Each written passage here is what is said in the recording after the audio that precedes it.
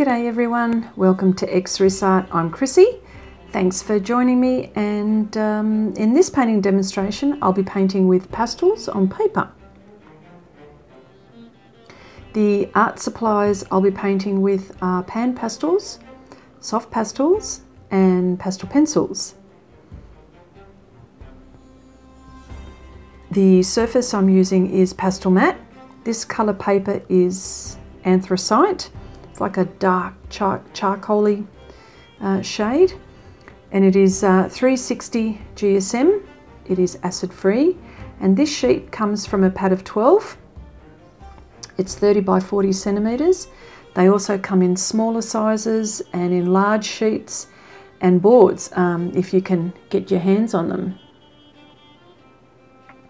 So this painting is part of my element collection, and this lady is Zafira. She is the fire queen of spades, so I'm up to the spades. I've had a few questions about how I apply pastels on paper, and that in the time lapses everything seems to happen so quickly that you can't really see what I'm doing. So I thought to slow things right down and hopefully trying not to make this video too long for you to view.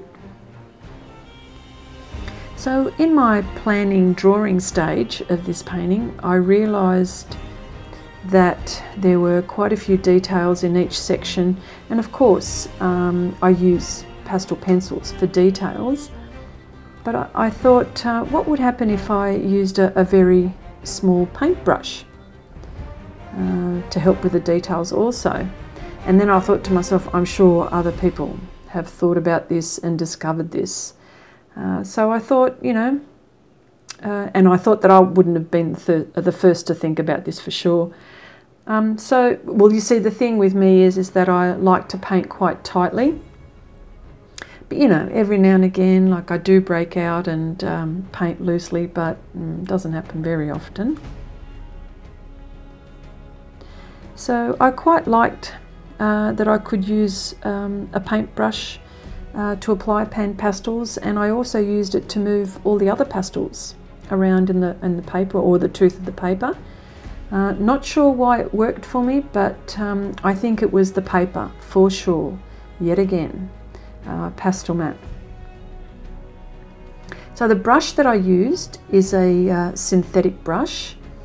I tried bristles that were very soft, you know, the ones that you would use for a watercolour brush. I found that it was just too soft, and then I tried one that you would use for an oil or an acrylic painting, and that seemed to I think to be the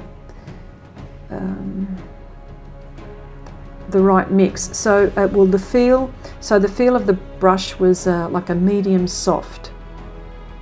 The one that I'm using that I use quite a lot in this painting is it's a number 8 Zen, Z-E-N, and it's from Royal and Langnickel. Now I had to say that very slowly because I can never pronounce that properly.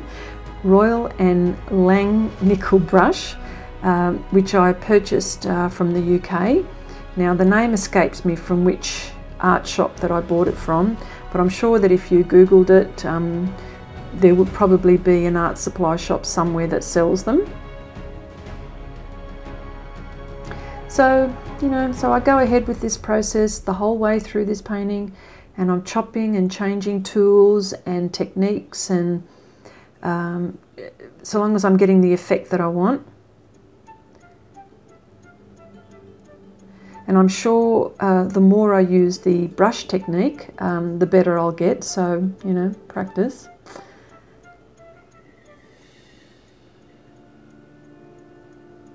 So I didn't include, there's a tiger, so I didn't include the tiger in this demonstration as I was painting this in a live stream, or just the base of this in the live stream. So I'll put a little pop-up card, that's if you'd like to see how I started that anyway. So for all of those animal portrait artists out there, please be kind, don't judge me too harshly, as I'm just starting to get into painting animals.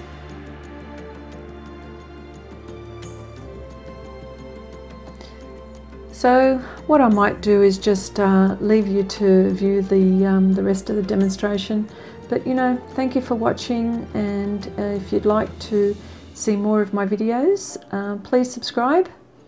And until the next time, bye for now.